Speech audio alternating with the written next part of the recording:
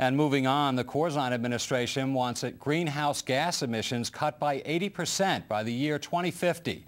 The road to that goal depends in part on an overarching plan the administration wants to put into effect. At a meeting today, the focus was on transportation. Environment correspondent Ed Rogers has that story.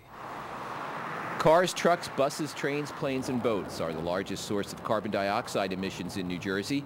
Reducing those emissions under the new law could be complicated.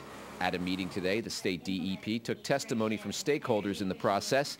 Business groups support the ideas of flex time and telecommuting, but do have some concerns. Obviously, we don't want to see a mandated employer trip reduction come back, but I think working closely with the business community to offer flexible time so we don't have the congestion on our roadways is something that's viable, as long as it's not mandated. Environmentalists and smart growth advocates support many of the ideas, such as investing in New Jersey Transit's infrastructure and completion of a new Trans-Hudson River rail tunnel. Direct one-seat access to Manhattan for about 7 extra lines and NJN Transit, which really encourages people to use take the train to work instead of getting in their car and clogging up our roads, creating the greenhouse gases.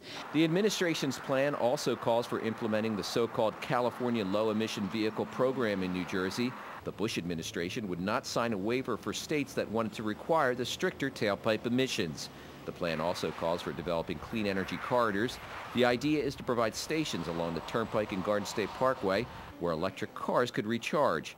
Automobile retailers say motorists need more incentives to buy hybrids and electric cars. Waivers, no waivers, frankly, it doesn't matter. What really matters is where the rubber meets the road. Are consumers buying these vehicles? And right now they're not.